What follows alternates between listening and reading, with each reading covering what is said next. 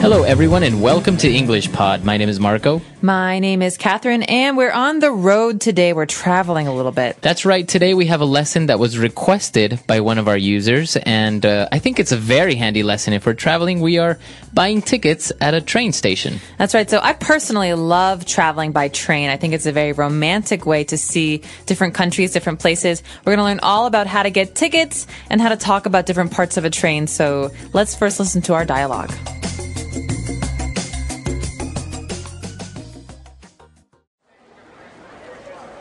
Hi, I would like to purchase a one-way ticket to Brussels, please. Certainly, sir. This is our train schedule.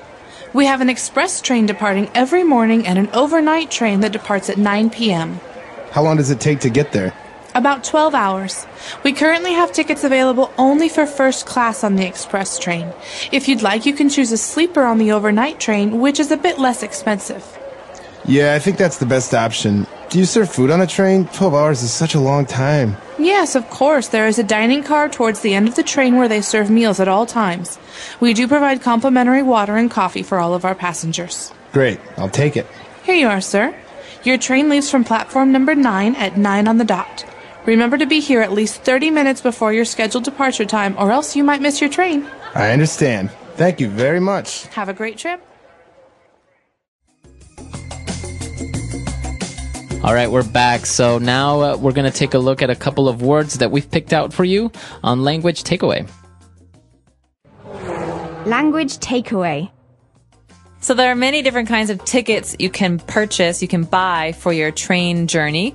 The first kind we're going to talk about is maybe the fastest. This is called an express train. That's right. So as the name says, it's an express train. That means it's a very fast train. And it depends because in different places, sometimes they call it the fast train, sometimes they call it an express train. But basically the idea is that it's a very fast train.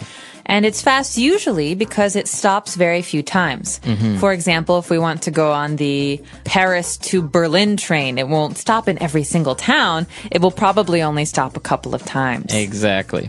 So apart from the express trains that usually they'll go in the daytime, we have an overnight train.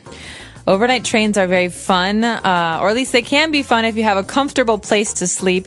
Basically, the idea is you get on the train at night and you sleep on the train and you get off in the morning. That's right. It's actually a very popular way of traveling, especially if you're on a budget, because, well, you're basically saving yourself one night of spending the night at a hotel.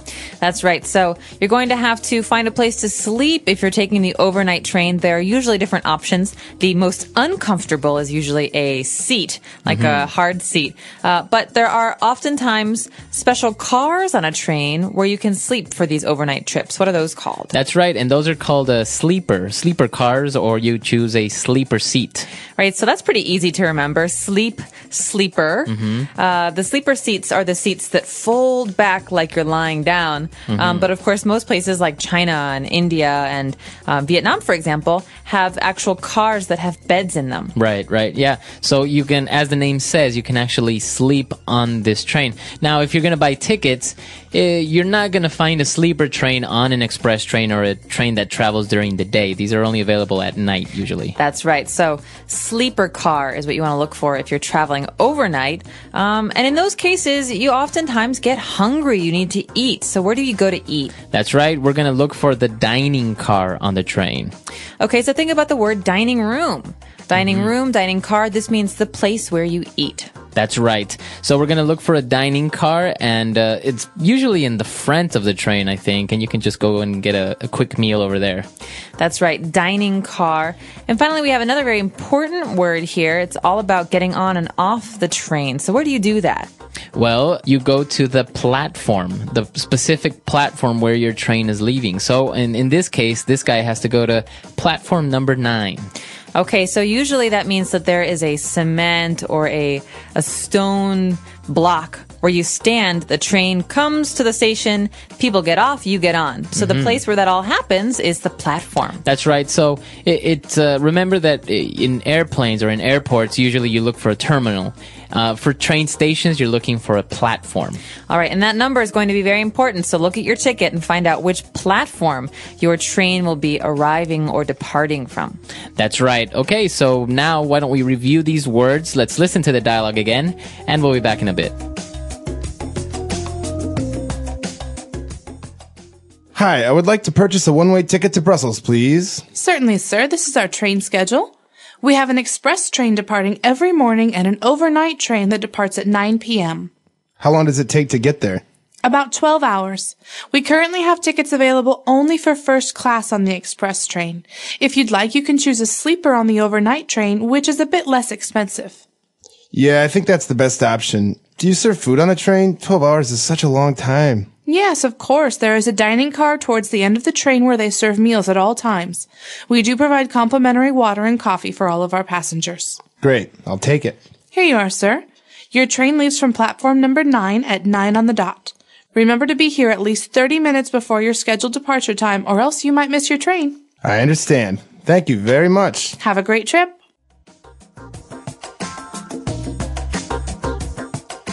Okay, so we've got some really great phrases today on Fluency Builder. Not that many of them, but they're very useful. The first one is a kind of ticket you can buy. That's right. We're looking for a one-way ticket to Brussels. Okay, so a one-way ticket means you go to Brussels, but you don't come home. Maybe you have a flight later, or you have a car waiting for you. You don't need a return ticket on that train. One-way ticket is the opposite of a round-trip ticket. That's right. So usually, for example, if you live in New York and you're going on vacation, you're going to buy a round-trip ticket because you need to go back to your city. But in this case, we're getting a one-way ticket, so we're just buying a ticket that'll only take us there. It's not going to bring us back. Okay, one-way ticket.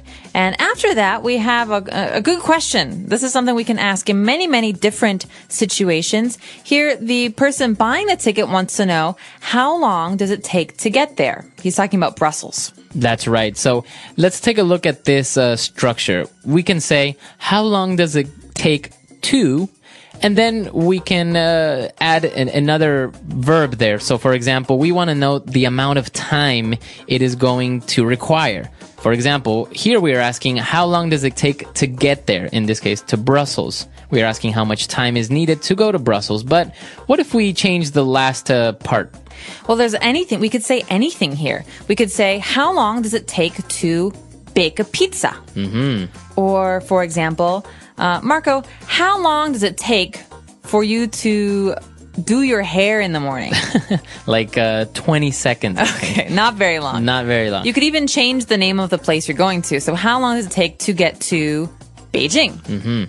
Exactly. So just remember this structure when you want to ask the amount of time needed. Of course, there are other ways, and sometimes it's very common to make a little bit of mistake saying, how much time to Beijing or something like this. Or how many hours. We don't really say that in English. We say how much time. So how much time does it take? All right.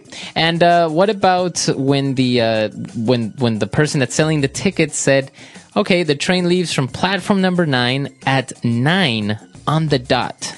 Okay, so I'm not really sure where this idea of a dot comes from, but I think it has to do with clocks.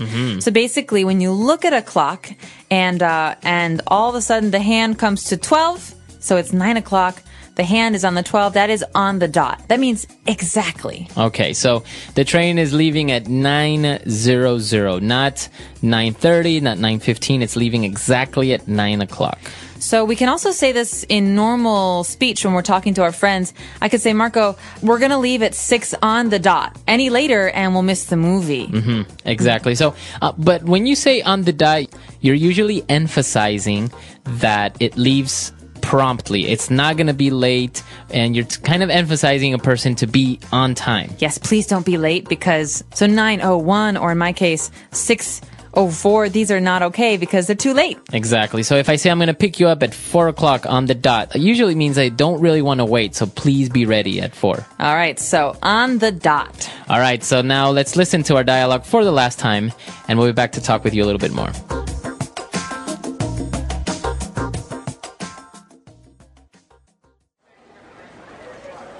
Hi, I would like to purchase a one-way ticket to Brussels, please. Certainly, sir. This is our train schedule. We have an express train departing every morning and an overnight train that departs at 9 p.m. How long does it take to get there? About 12 hours. We currently have tickets available only for first class on the express train. If you'd like, you can choose a sleeper on the overnight train, which is a bit less expensive. Yeah, I think that's the best option. Do you serve food on a train? 12 hours is such a long time. Yes, of course. There is a dining car towards the end of the train where they serve meals at all times. We do provide complimentary water and coffee for all of our passengers. Great, I'll take it. Here you are, sir. Your train leaves from platform number 9 at 9 on the dot. Remember to be here at least 30 minutes before your scheduled departure time, or else you might miss your train. I understand. Thank you very much. Have a great trip.